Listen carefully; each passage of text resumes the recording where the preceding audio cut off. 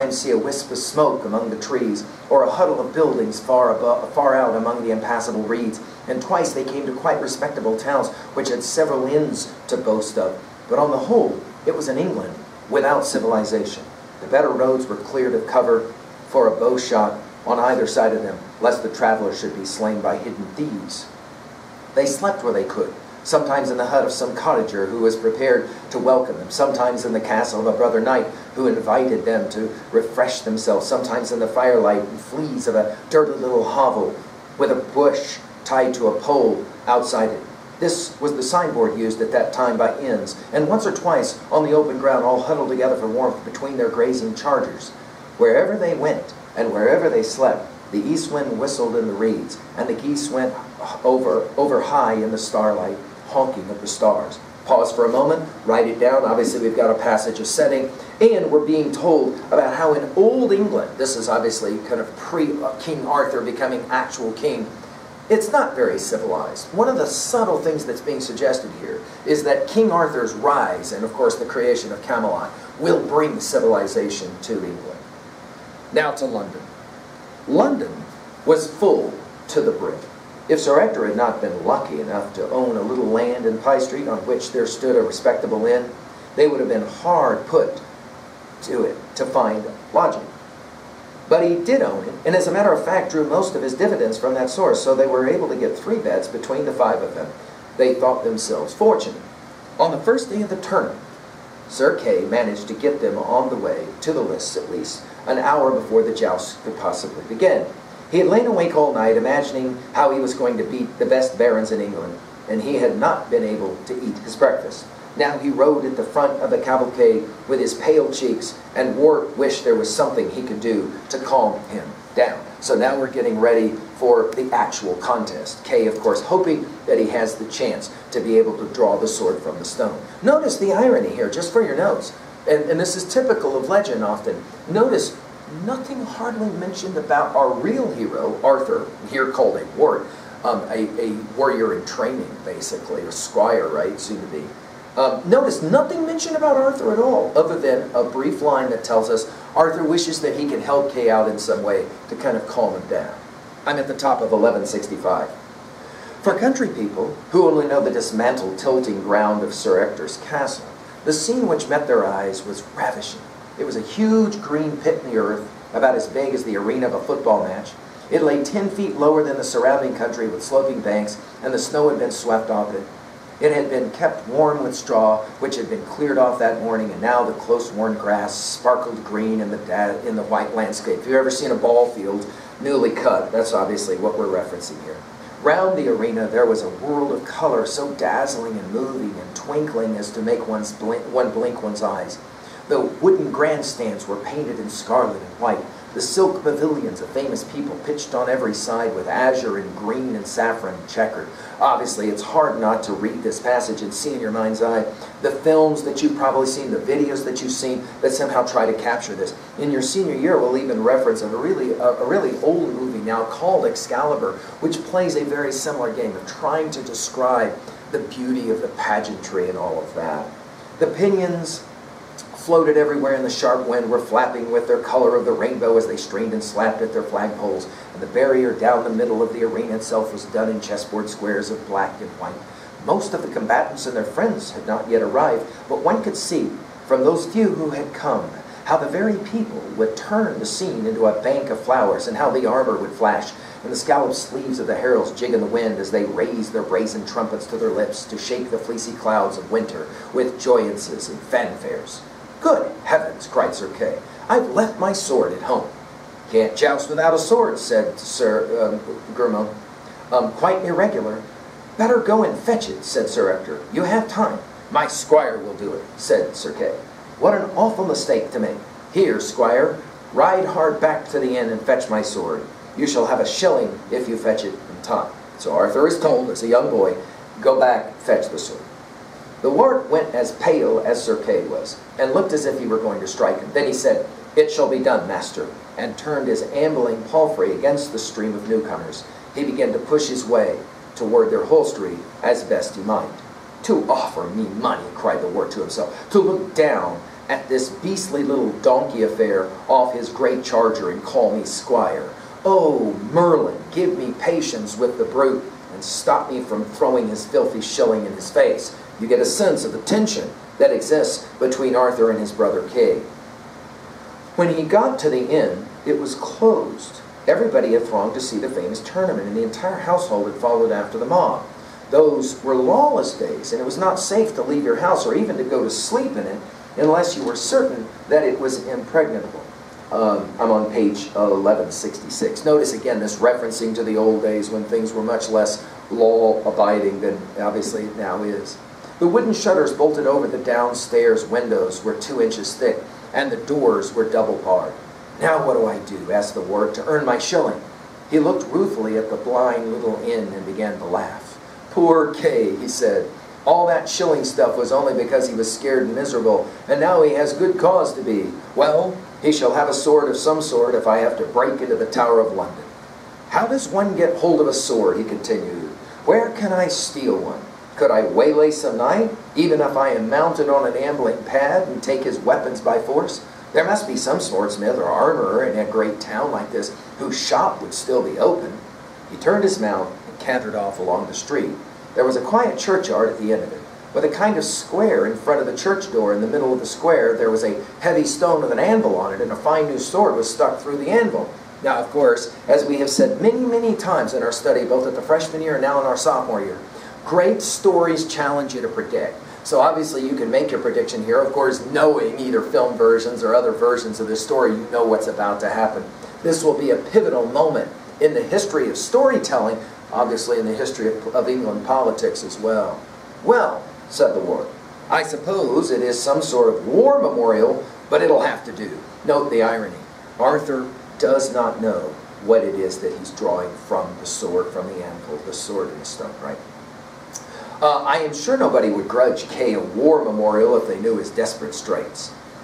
He tied his reins around a post of the lich gate, strode up the gravel path, and took hold of the sword. "Come, sword," he said, "I must cry your mercy and take you for a better cause." "This is extraordinary," said the word. "I feel strange when I have hold of this sword, and I notice everything much more clearly. Look at the beautiful gargoyles of the church and of the monastery which it belongs to. See how splendidly all the famous banners in the aisle are waving. How nobly that yew holds up the red flakes of its timber to worship God. How clean the snow is. I can smell something like featherfew and sweetbriar. And is it music that I hear?" Of course, we've got a pivotal moment, right, in legend when something really important happens. You've got all this amazing stuff that starts to happen. It was music, whether of panpipes or of recorders, and the light in the churchyard was so clear without being dazzled that one could have picked a pin out 20 yards away. "There is something in this place," said one. "There are people. Oh, people, what do you want?"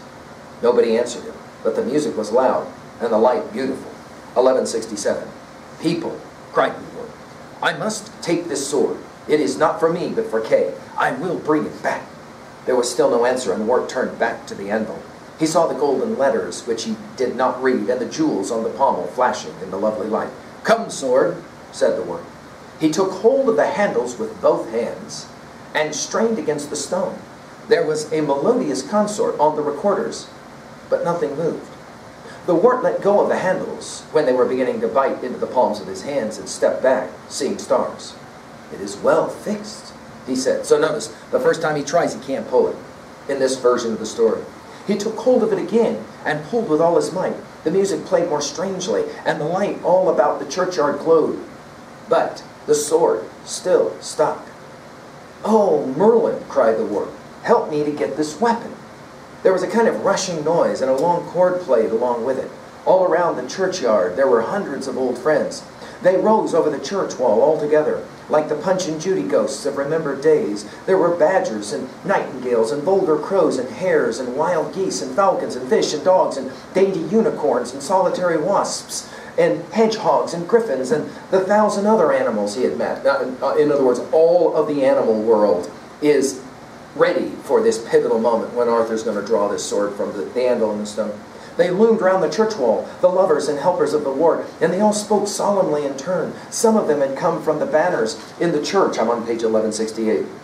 where they were painted in heraldry, some from the waters and the sky and the fields about, but all, down to the smallest shrew mouse, had come to help on account of love. Warwick felt his power grow. So notice you got all of the animals in support of the hero, the young boy. Of course, this will take us back to Ashpuddle, our story that we studied, the Grimm brothers, the Brothers Grimm story, where the doves, right, the animals were helping the heroine there. Here we've got all the animals helping young Arthur.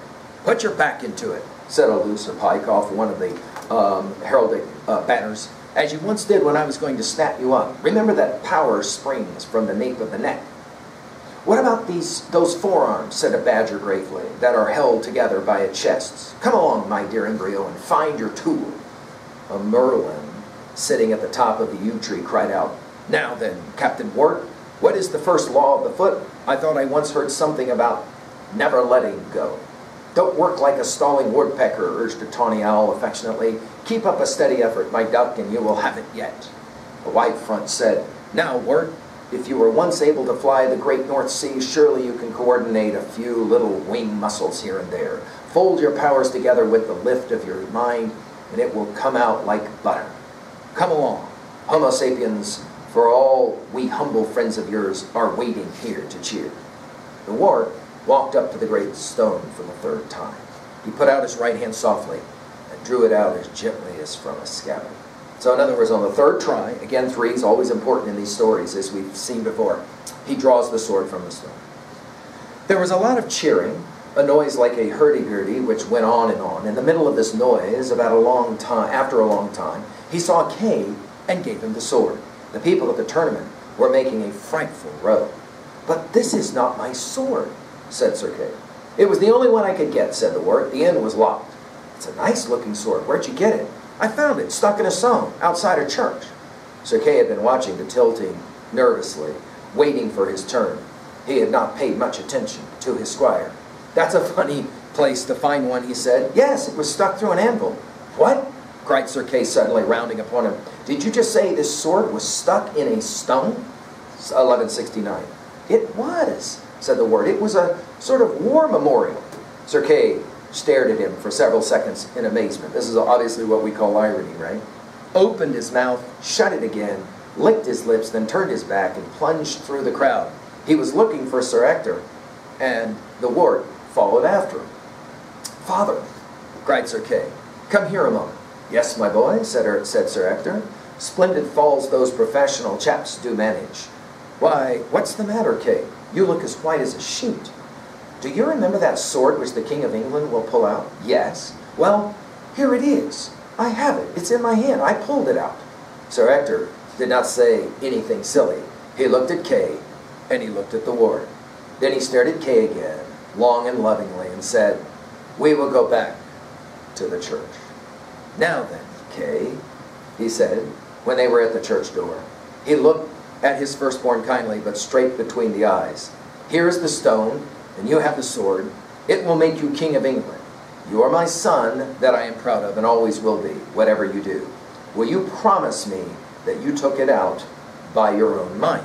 So notice Kay is going to take credit for what Arthur has done. Notice father is going to make Kay have to, in fact, tell the truth.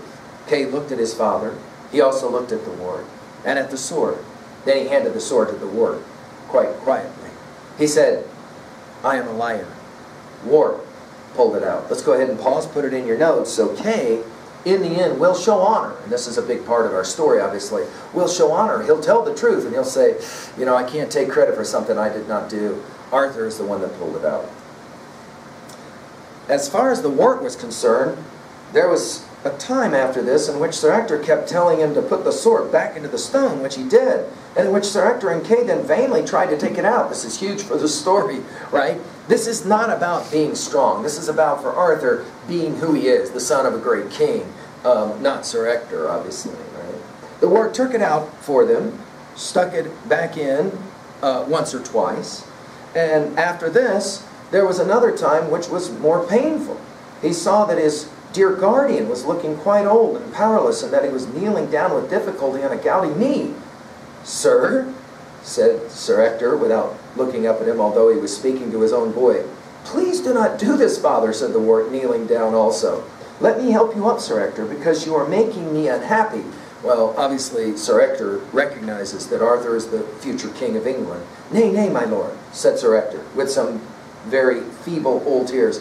"I was never your father, nor of my blood, but I will ye are of a higher," meaning I promise, "you're of a higher blood than I when you were." Now, this is huge because it's at this moment that everything comes full circle in our story for Arthur. He has never been told who his real father is, Uther the dragon. He's never been told this. And so who he thinks is his father, Sir Ector, is now going to tell him, "You're not my son."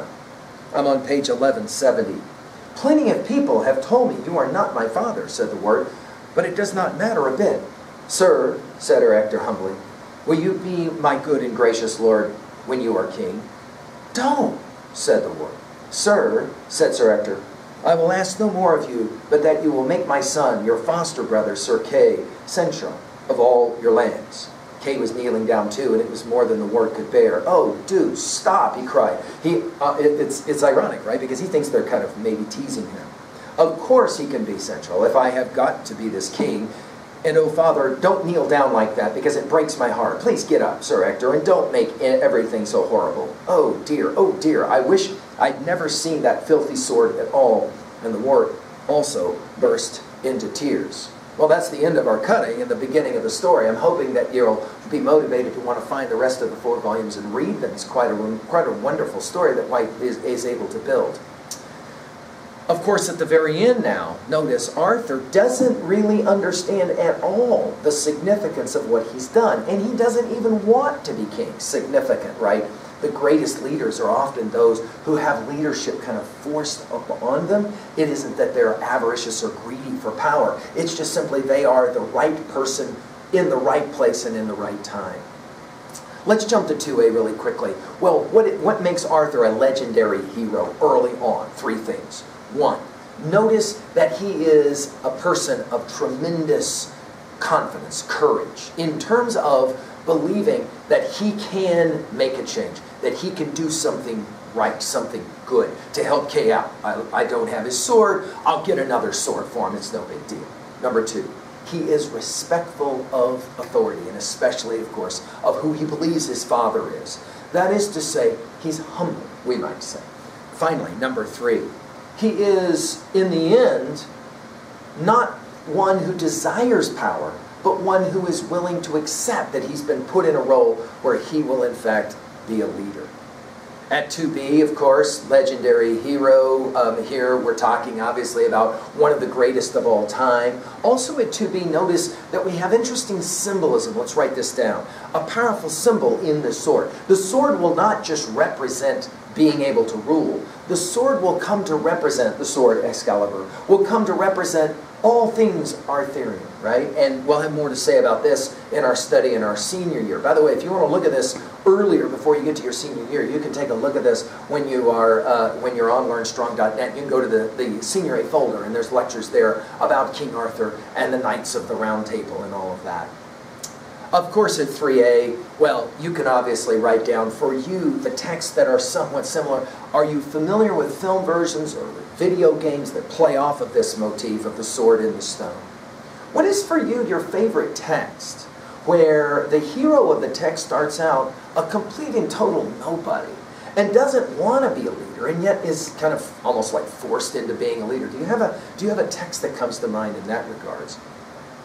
Finally, at 3B, have you ever been in a moment like this where you were asked to do something, asked to stand up, and you really didn't want it at all? I remember a student of mine saying in his sophomore year, he was a good ball player, that he ended up on the JV squad as a sophomore, being voted the team captain, and he didn't want it. He figured that his best friend would be the one that would be voted team captain, and when the team voted him the captain, he said, "Guys, I'm not a leader.